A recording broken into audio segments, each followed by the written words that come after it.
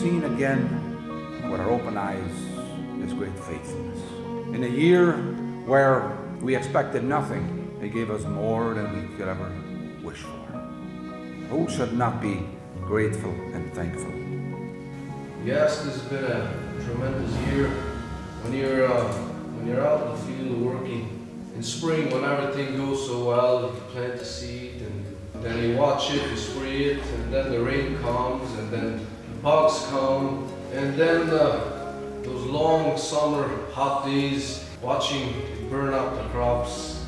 I just couldn't make myself to drive out west again sometimes. To watch that crop suffer, it can be so stressful, but in the end God is so faithful. God's plan is always good. Even though sometimes we're anxious, we don't know what's going to happen. And as we witnessed in this past year, you know, we had by any stretch of the imagination, we had a drought this year. We had very little rain, but then comes harvest and you're shocked. He has provided again such a bountiful harvest. And it humbles you, you know. Why do we fret? Why do we even care that what the Lord is doing? Because we know that He is in control.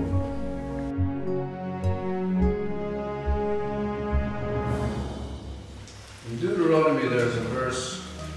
It says, "O sovereign Lord, you have only begun to show your greatness and the strength of your hand to me, your servant. Is there any God in heaven or on earth who can perform such great and mighty deeds as you do?"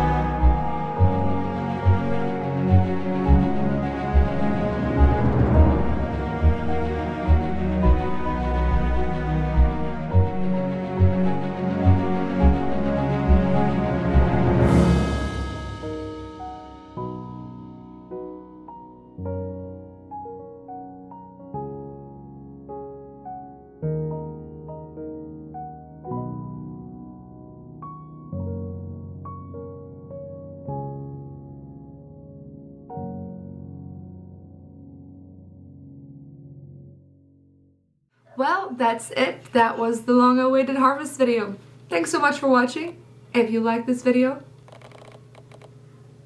Okay, I'm kidding. I am not that lame. I got a little more than 3 minutes planned for y'all. So, harvest. Harvest is a very special time of the year. It is a time where the community literally comes together like a well-oiled machine to bring in the harvest. And I like how one of my commenters put it. Harvest season is a mix of exhaustion, warm feelings, and gratitude. And that's really what it is. That's harvest season in a nutshell. We farm around 20,000 acres of land, and it takes around 2 months to bring in the harvest. So it's a very busy time. What you're gonna see in this video is my perspective on harvest. And I tend to look at harvest through rose-colored glasses because I just see the cinematicness of it, you know? I just see the dust and the combines and the cool drone shots, and I just, you know, I see all that. But for the guys who are out in the field every day, it's more like breakdowns and frustrations and the crop not yielding enough. And, you know, I didn't really capture that because I wasn't out there. So this is really not the in-depth view on harvest. I think my brother is making one of those videos. He hasn't made it yet. He's still fooling around. Must have picked that up from somebody. But yeah, without further ado, let's start the video. Bei Gott, nun ist es wieder morgen. Die Nacht verländert ihren Lauf, die Ruhe ist aus, der Schlaf dahin, und ich seh wieder, wo ich bin. And just getting ready to go for breakfast, good boys. Ich weiß nicht, wie's mir's heute gehen. Mach alles so, wie's dir gefällt. Good morning from the combine crew. Getting ready for another day. Get your devotions in and your breakfast.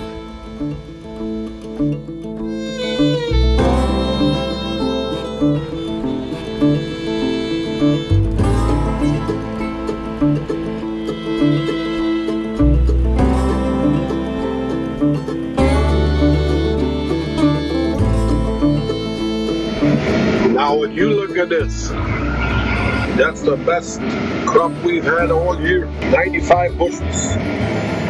Yes, Dora. Marwayne, just beautiful swaths, Dora. Und mir am gestern unserem 400 Lucian.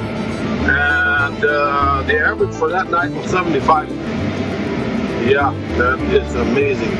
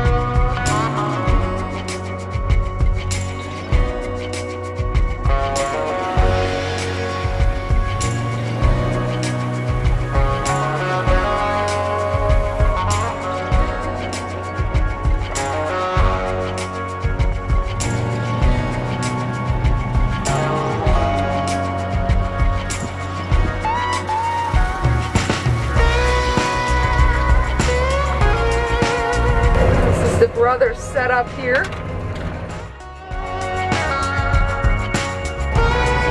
Digital swabbing.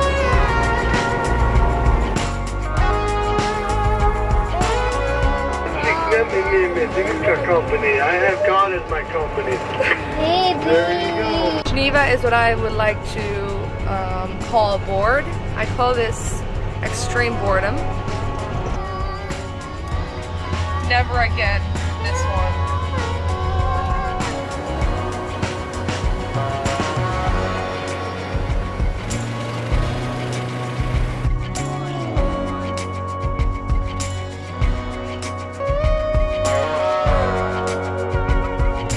Alright, so I'm going to answer the question that I know is going to be littered in the comment section if I don't answer it.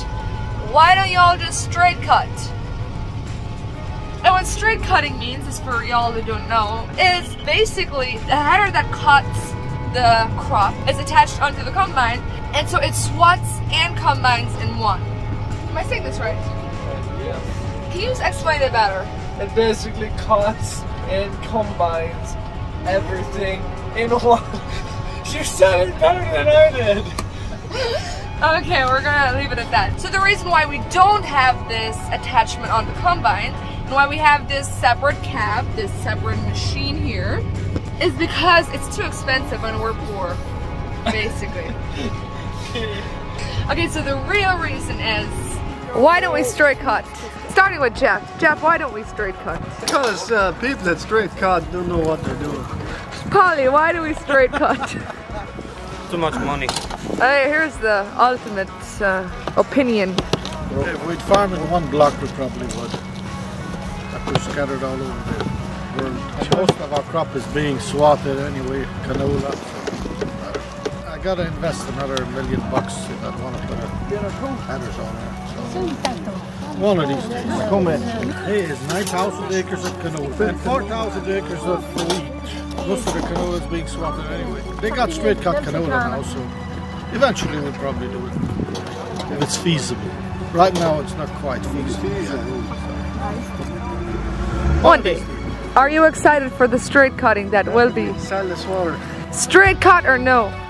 It's your opinion. Swatter. We're going that way, I'm quitting.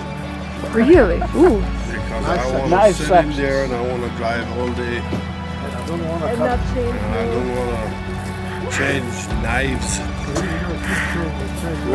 Do you have an opinion? I'd go for it. Straight cutting.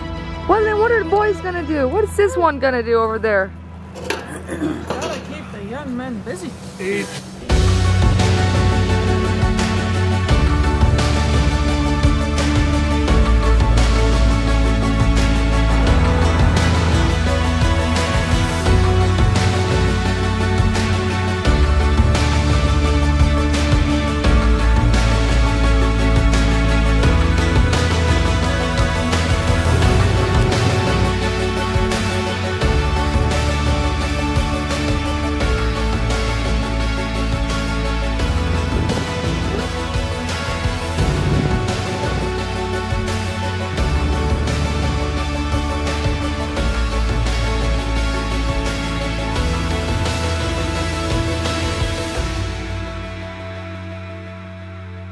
So we have a bunch of land north of our place.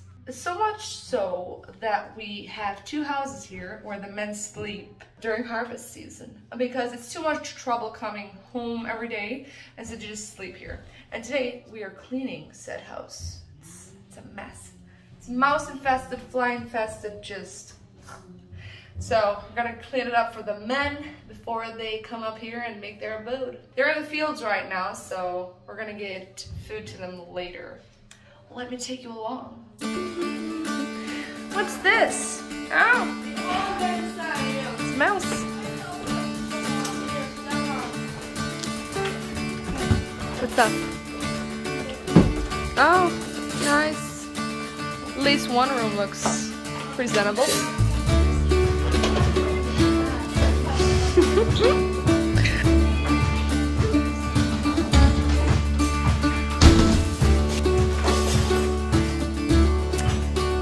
There you go.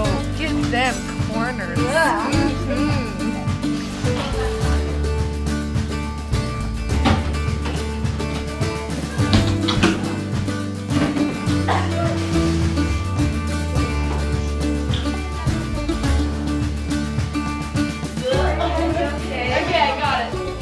You got this, Janelle.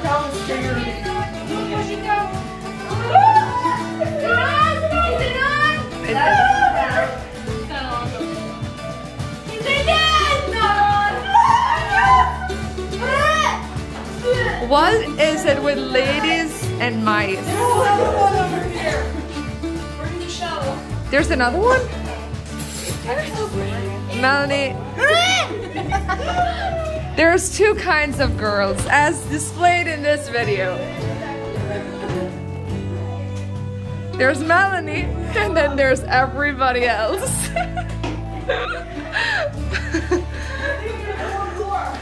Okay, it's all over now, Janelle. Alright, so my job is as you can see, there's some clear evidence that a mouse has been invading the place. Let's get cleaning. And how I clean in this situation is like this.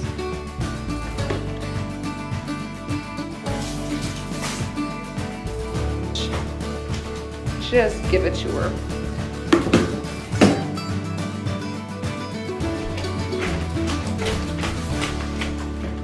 There you go. Now hold them back here.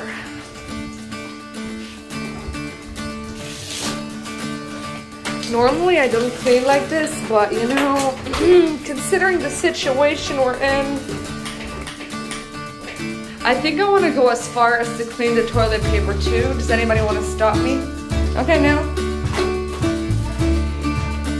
A few minutes later. Out with the mice, in with the men. House number 2. Let's do this. I'm thinking this is gonna be in much better shape than the other one. Oh!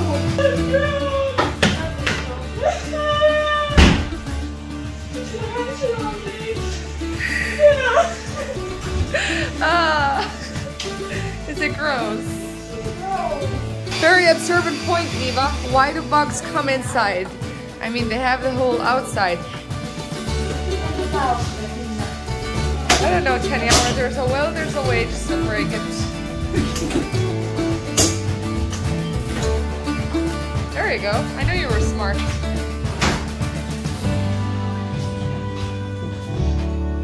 I'm working, I promise.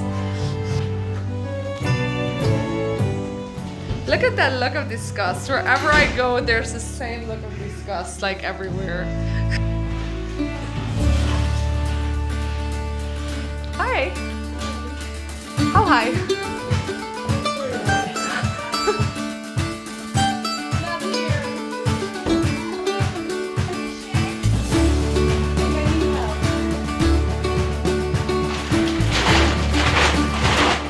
All right, a little while later, and this is all clean. Good job, girls. The beds are all made, ready for the men. Out with the flies, in with the guys. And before you ask why the men can't clean their own houses, first of all, they are in the fields right now, and they are bringing in the harvest, and they're combining and all that stuff. And even if they wouldn't be doing that, we'd still do it because we like our men and we want to do this for them. All right. So your unanswered question is answered. You're welcome.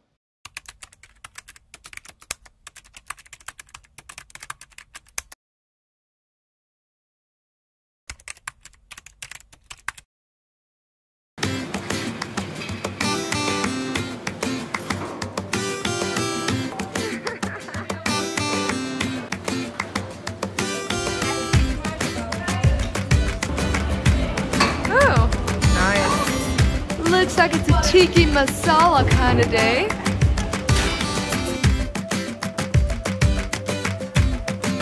This is normally the person that's behind all the, you know, taking food to the men. So she's been tutoring me all day now. Okay, we got all our utensils in here, and hopefully got everything. The food, some of it is in here, some of it's under here, some of it's over here, some of it's here. Some of it is in here. Michelle is struggling with some of it now. Lettuce. Buggy. Oh, we almost forgot our lettuce. Thanks, Eileen. See, I told you she was tutoring me. She's used to doing this sort of thing. Okay.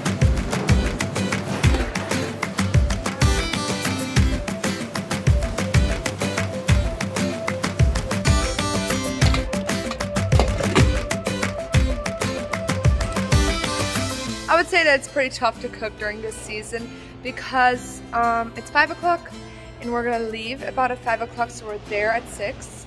And so the cooks have to make supper at 5 o'clock for the men that were taking the food out, and then they have to make it at 6 o'clock for all the people. And I would say it's pretty tough. It's also pretty hectic because there's so many people in the kitchen. And so yeah, bless their hearts for all the cooks that have to cook during this time. We appreciate y'all. You're doing a great work. Onward, Christian soldiers, marching as to war or to the harvest. We're gonna leave the cooks as they are in there, just hustling and bustling. I hope those eggs are okay. These guys, Tumakwa, is a pretty hefty feat. Oh, look at all this stuff. All the food they need, and the they're not even necessities at this point, they're just wants. Seriously, cornflakes. Yeah.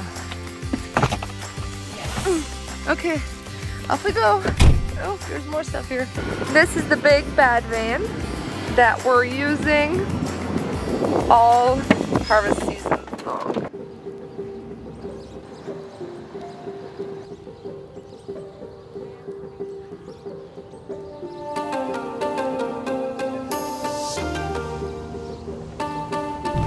Look at these guys just racing toward the food.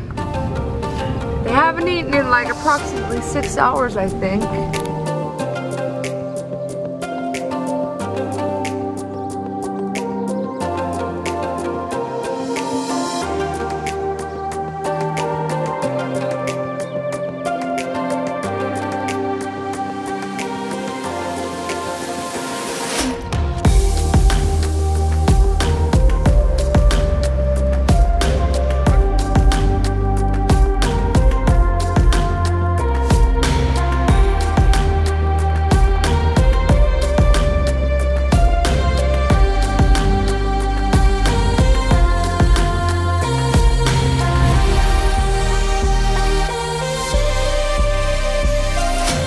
Okay, the rice goes first.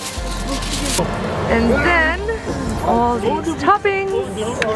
And then we got a Hutterite staple here. It's like a salty bun and a sweet pudding gravy.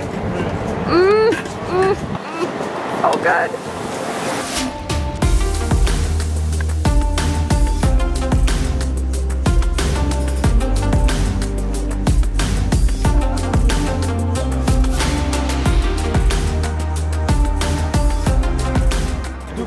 How to make slop with your food.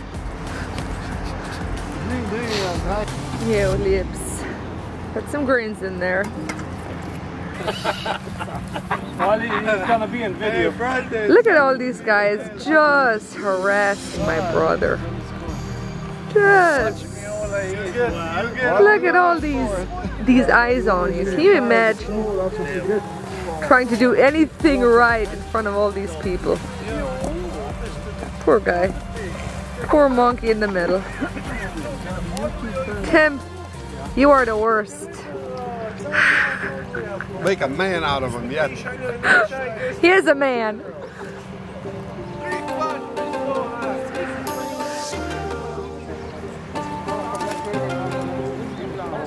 It's a shoe on the stuffing. Oh my goodness, I do it.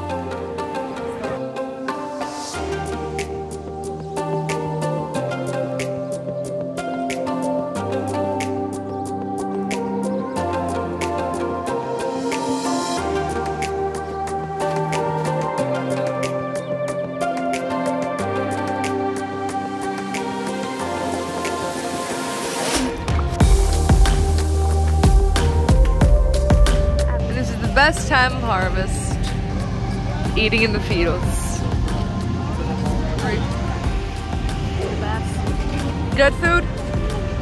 High grades content. Oh my word. I did not expect that to come out of his mouth.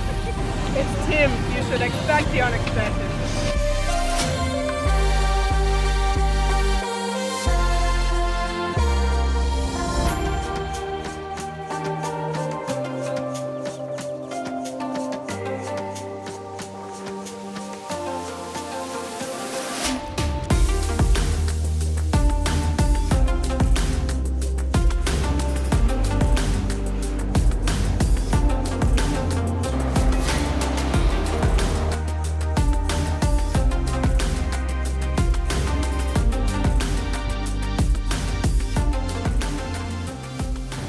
This is the second house. I forgot to take a video when we were at the first.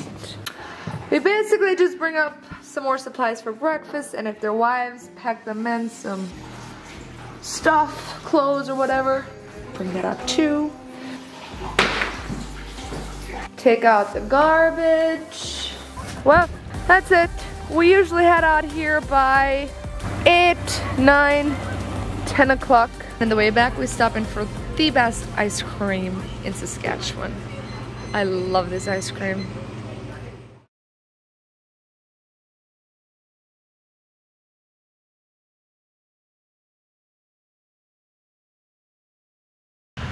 This is the last day of harvest, the last hour of harvest, and the last 4 swats of harvest.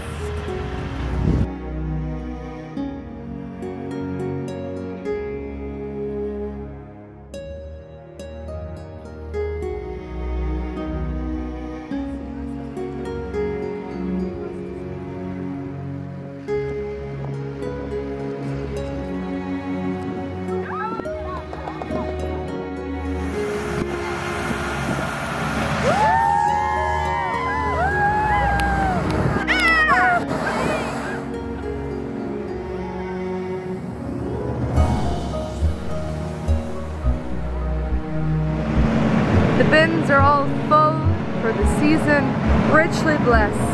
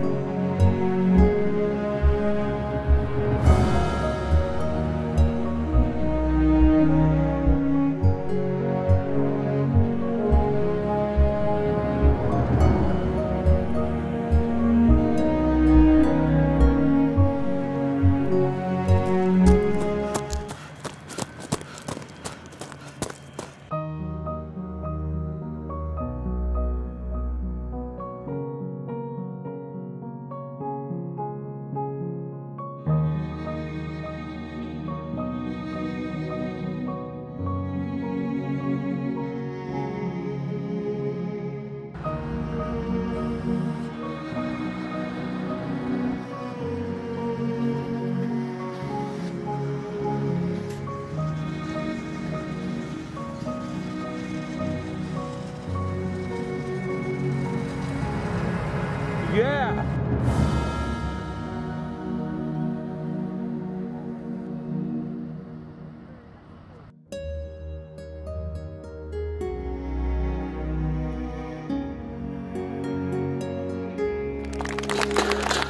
That's ours and sleepless nights. Himmelfoder is a tremendous blessing, an honor that we can gather here, given us a harvest, brought us to the end of the harvest in timely fashion, safely. You protected us all, and you've blessed us with a year, even though it was so dry. Amazing what you've given us, Lord. We are humbled and grateful, and we want to give you thanks and glory for all that you've provided. I want to thank you, Lord, for all the hard-working men, Lord, and the sisters that have labored and helped make it all happen. We are grateful for that, Lord, and we just want to pray that we might use your blessings for your glory and for your honor. For the earth is the Lord's and the fullness thereof. Thank you, Father. I will just ask a blessing on our gifts that we will bring here. And thank you for them in Jesus' name. Amen.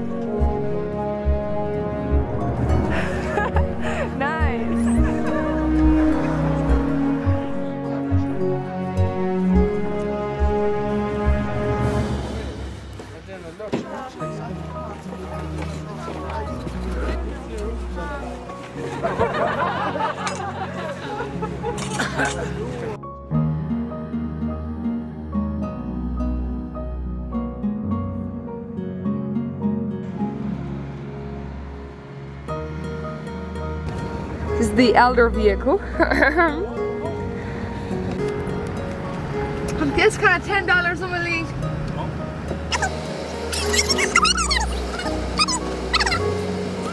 Master camera again. Help me. Does this color.